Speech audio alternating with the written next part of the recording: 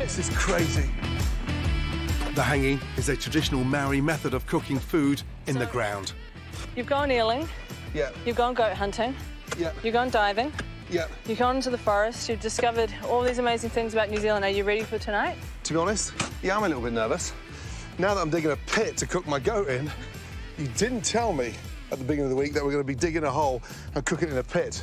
I always like to leave a few surprises. Confident? Yes. Oh, that was...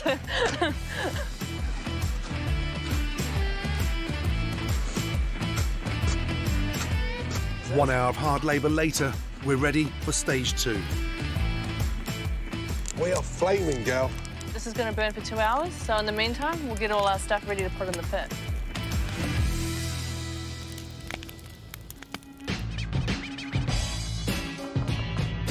Time to get cooking, starting with my mountain goat and those fiery leaves we foraged from the forest. Right, Monique, what are you rubbing your goat with? The horapiro? Using horapito on yours? Yes. Me too. Nice and spicy? Nice and spicy. That's going to be the pepper flavour in there as well, right? That's right. In my kitchens, I use foil to wrap meat, but that's not the Maori way. All right, no tin foil, no worries. We're using puka leaves. Do we wrap veins inside or outside? Inside. To stop the meat drying out during cooking. And harakiki flax to tie them together. That's one done. I mean, it's a little bit prehistoric, but it's done.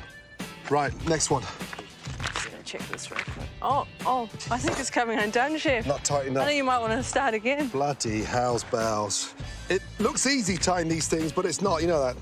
Just like your shoelace, Gordon. Right. Sure, your kids could do it. Holy mackerel. Fragrant and highly strung, and that's just me. Our goat goes into baskets lined with aromatic herbs. The sweet potatoes in as well? Sweet potatoes in, and we'll just put them in the gaps. Oh, man. Heavy, huh? Yeah. So too are the now red-hot rocks.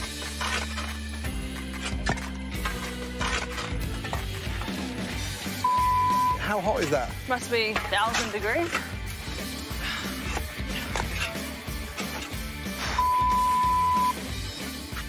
All right, we're almost there.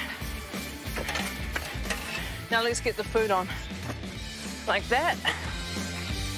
Next, the pit is covered with soak-in sacks to create a primitive pressure cooker. And then... Oh, did you hear that? Yeah, that's the steam starting. If you weren't sick of your shovel... Finally, because I haven't been punished enough already, more shoveling.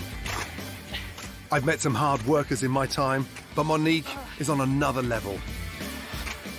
If there's ever a cook that complains about the stove, I'm sending him to you. What an amazing technique, an underground oven. There's no cavity wall insulation, there's no digital clock to set the time. There's no convection. You've got a hole, baby. So there's no frickin' way I can have a sneak peek at my goat. No. You've buried it. Ashes to ashes, Your dust to food dust. is in the hands of the gods. May it rise deliciously. I've never felt more like a fish out of water than I have today because I can't touch anything.